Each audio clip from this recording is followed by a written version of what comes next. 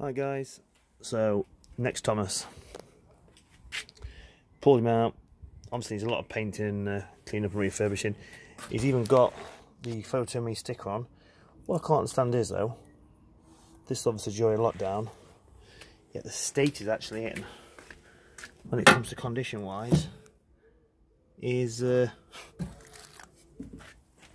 very weird, as if it's been like a garden centre or something, or it's been constantly showering rain every day. Anyway, pulled him out, turned him on. This is what we've got. We've got 4 flashing lights, so they work. They're all working, that's fine. So that's good. No flashing lights at the front, probably just a bulb, not a problem. Coil makes very dirty and dusty, but it works. Just show you. So this is the initial look at this second Thomas tank. This is the second one out of the lot from Photo Me that we bought. So it's the old version. So 650p. Cool. So coil works. No sound. No sound at all. Okay. It works. No sound. And rolling road looks clear. It lights up, doesn't go round. So this could be literally damaged wires. I'm hoping either the volume's turned down, which would be great, turn it up. If it's not the volume turning up, and because of the rolling road as well, I would say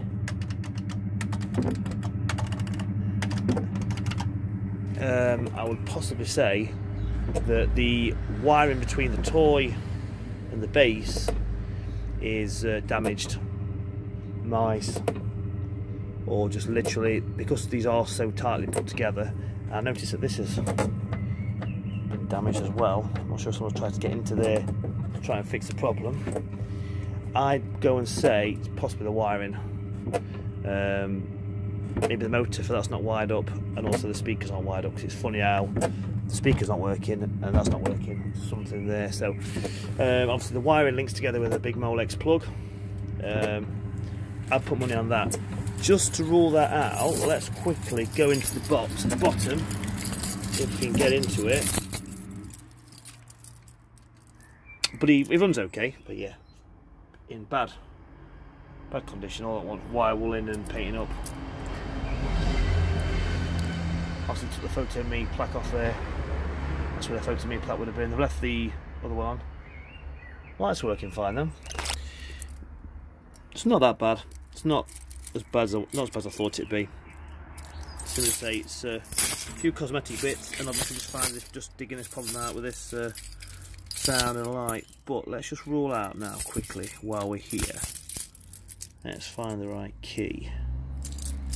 I believe it's going to be a 371 or a 60. Let's try a 60. Can we get into the base of this ride? On this one,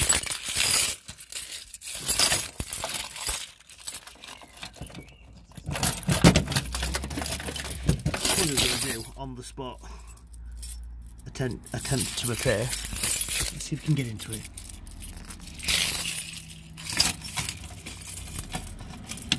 So in here,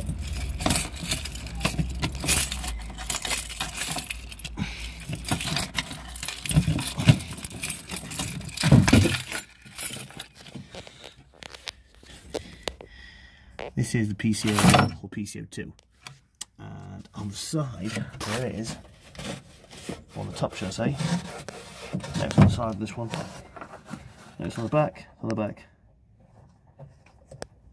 Now that did feel like it was really low, so I've turned it up now. Right, I'm wondering if the volume was right the way down. Focus. Here we go. Right, let's give it a try. It could very well be, or could very well be a site that wanted the volume pretty much off. I've had that myself. Come on. No. Let's just play with that knob. Let's see if we can get any sound. Just give me a second.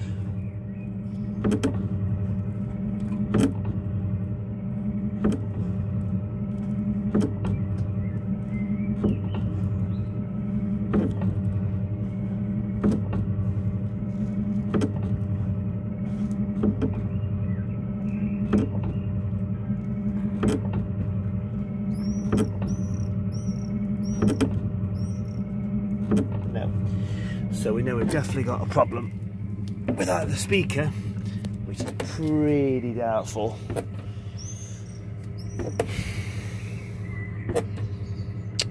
It's looking like I'm going to put my money on the connectors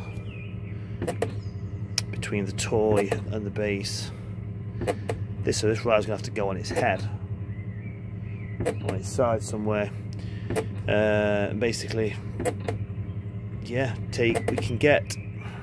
I think we can. I'm trying to think now. These are the dodgy ones. These are the ones where you normally have to take this off to get into the ride. I don't really want to do that, if I'm honest with you. That would be an absolute nightmare.